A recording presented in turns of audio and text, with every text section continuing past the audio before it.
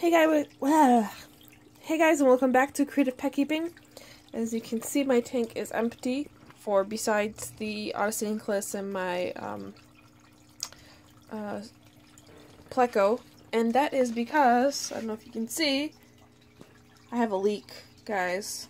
My tank is leaking. This is an old tank, a used tank. I've had this tank for a very long time, but I think it's finally leaking. So, took the females out. They're in here temporarily with all the pothos. Put some plants in there to kind of make them feel secure. And I'm going to turn off the filter and the heater, and I'm going to drain most of the water. And then I will catch my autosinclus as well, and my pleco, and yeah, take this tank, I guess, apart, which really sucks because I have a layer of clay under the sand, so getting the sand off without mixing it with the clay is going to be a pain in the butt. And I will either check it out and be able to see if I can reseal this, or am I going to A, need to get a new tank, or B, just not have a tank of 20 gallons for a while and relocate my fish to another area. I mean, I could put them in the 10-gallon tub with the endlers that has a filter, so that might be my backup plan. So we'll see how it goes. Banana's hanging out with me, so time to get to work. So I'm taking out the water. I actually have it hooked up outside of my window, and it goes into our drain gutter. So while I might as well just clean the sand kind of while I'm draining this tank.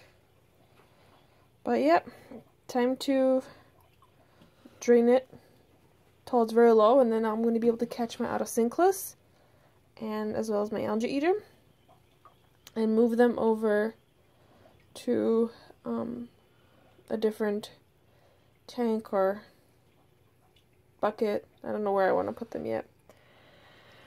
Oh, so much glare. But that's kind of what's happening right now. So I'm almost done draining this tank. The autosinclus and the algae eater are with the endler fry. I also put some plants with the endlers, so they'll kind of nibble the algae off of them. 2 plants went in the 20-gallon long. Females are still hanging out right here. I might feed them in a little bit. And then I'm gonna have my dad help me out.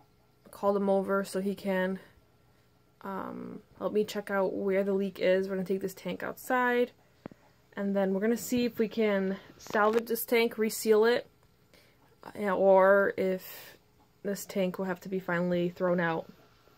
Because, like I think I mentioned this earlier, I don't remember, but I got this tank for free. Someone threw it out by the garbage, and so it's really old. It's, if you see, it's super scratched up. I don't know if you can see all the scratches on here. This can probably, I could probably clean off the scratches, so when we reseal, maybe if we do fix this tank up, I could actually sand it down and make it, the glass nice again. So who knows, but yeah, draining all of it. And good thing that I noticed this morning, because if I didn't, this could have been flooding my place all day. So always check your tanks. Never underestimate the possibility of a tank leak.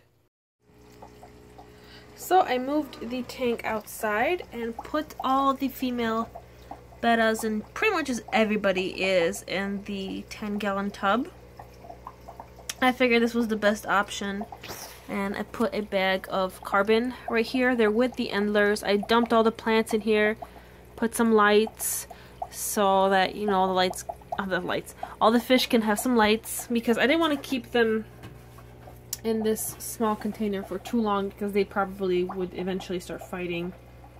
So I figured this will be the best option. I'm probably going to feed them again, or give them some Rapashi gel, I'm not really sure. But they're doing okay. From what I've noticed, the endlers tend to hang out in the back, and then these girls are over here, so they can watch everybody. And they're all doing pretty good. Autosinclus is managing. My algae eater is somewhere. I don't even know where he went. But yeah, everybody is kind of doing okay. Here's my male Endler, as you can see right here. So we'll see this weekend. I will either fix up and patch up the aquarium. If I do, then I will also sand the aquarium down probably, so that to get rid of the scratches, because that aquarium does have a lot of scratches. And meanwhile, these girls, they can hang out here. They'll be fine in this tank. It's filtered, heated, and I added, because of the added bio load, I did add some carbon right here. So this will kind of help with some chemical filtration besides the biological filtration that's happening in here. Male is doing fine. I still haven't done anything to this tank. I want to aquascape it really pretty. I want this to be a really nice tank, but I don't really know what I'm gonna do yet. So that's kind of what's going on here. Now if you look at my fry, they're doing well actually. They're swimming around. I fed them a little bit of brine shrimp yesterday, but I've predominantly been feeding them the Repashy gel food. That seems to be their main diet. I am actually going to give them some more Repashy gel food right now. And I did talk to another breeder, and she was nice enough to sell me her some of her Daphnia, live Daphnia that she has. She has a species, I forgot the name, but the species is a smaller type of Daphnia. So I'll be able to grow them and feed them to my fry. And this food will help prevent the swim bladder syndrome, and will hopefully help them recover. Obviously, we're Repashy and other food sources. They will still be eating some brine shrimp. It's just going to be much more limited at the moment. Right now they're really hungry. They're swimming around looking for food. I had some of the Repashy food right here, and they seem to have pretty much eaten most of it. Some are still hanging out there, but as you can see, that one has swim bladder issues. But I'm going to give these guys a chance to kind of recover from the swim bladder issues, because I've seen some breeders talk about it, and some say that they've had really bad swim bladder issues, and eventually their bettas would kind of recover and then be able to swim a lot better. So we're going to see what's going to happen with these guys. Obviously, I will do my very best to kind of give them the best chance at life that I possibly could. And that's kind of what's going on. I don't have anything super cool for Fan Friday. I have a good update that I will be updating my cell phone plan.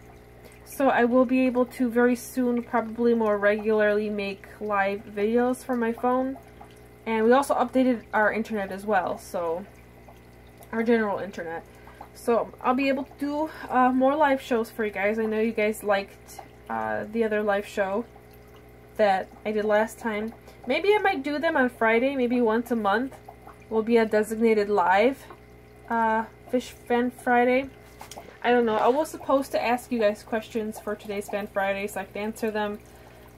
But unfortunately, because of the tank leaking, I kind of got distracted with that.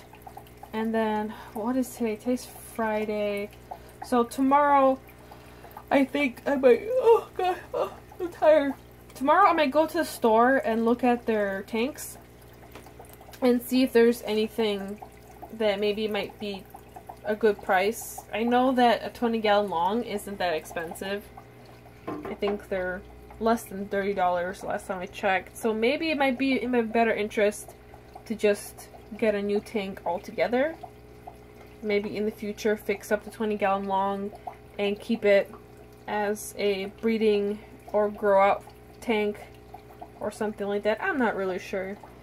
I was not expecting this leak, and there was a whole lot that I had to go through. I had to take out the water, tear down my tank, as you can see, and now I have this mess right here. and I gotta figure out what I'm gonna do, and I'm gonna deal with it. The thing that I am happy about is, one, I noticed early, so I didn't have any leaks, I didn't have any water on my floor. I did check the tank, and it is still leaking, so it's definitely not like a mistake that some water dripped or spilled. No, it's definitely is leaking. Oh, hello. Are you guys hungry? You guys are so cute. So yeah, the tank is definitely leaking, but I'm lucky that A, I noticed it early, and B, I'm really lucky that I was able to have a place to put all my fish. So luckily I have this already pre-cycled Tupperware container that I can keep all the fish in. And this means that, you know, it's not too stressful for them. Obviously this doesn't look very pretty with all the light of the plants kind of just thrown in here, but it actually will help with dispersing the aggression, and also will help to make the fish feel more secure by having a lot of hiding spots. So in a way, even though this was kind of really unexpected, I don't think this is too bad of a situation. You know, worst comes to worst, I won't have a tank for a while. I could reseal and try to fix this tank, or maybe I can try to get a new tank. So who knows? Who knows what's gonna happen?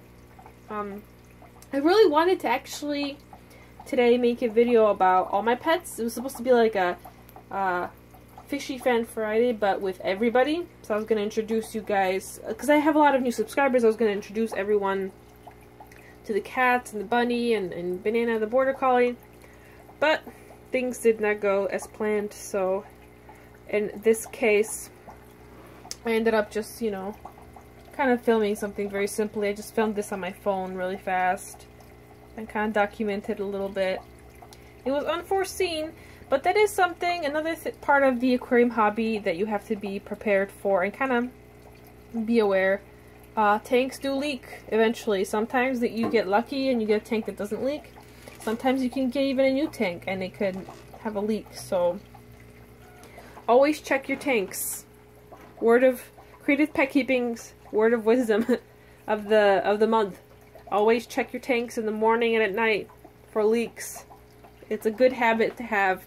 And always have spare Tupperware container or a bucket where you can house your fish. I have a lot of buckets, as you can see, and a mess. But, you know, everything worked out fine, luckily. Crisis averted, so I'm pretty happy about that. So, in the comments down below, tell me, what do you think I should do? There is a possibility that I could email some companies with aquariums and just, you know, it wouldn't hurt to ask to see if anyone would like to send me an aquarium to review, because that way I can show it to you guys and test it. I don't know if anyone would, but it wouldn't hurt to try, so I think I might do that. But that's about it, guys. I don't really have anything super interesting, unfortunately. I wish I had like a super cool video for you guys today, but alas, I don't.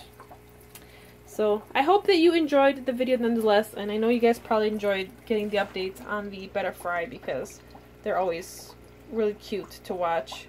They're growing really well, and I've actually noticed that some of them are starting to show red coloration. So we might have some reds. Who knows? Who knows? They're so crazy, little babies.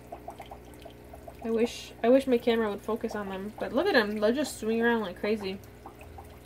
So on that note, I'm gonna go, guys, put this video together and upload it really quickly. I hope that you have an awesome day. I hope that you subscribe to this channel and check out all my other videos. And I hope that your fish are doing really well. Bye, guys!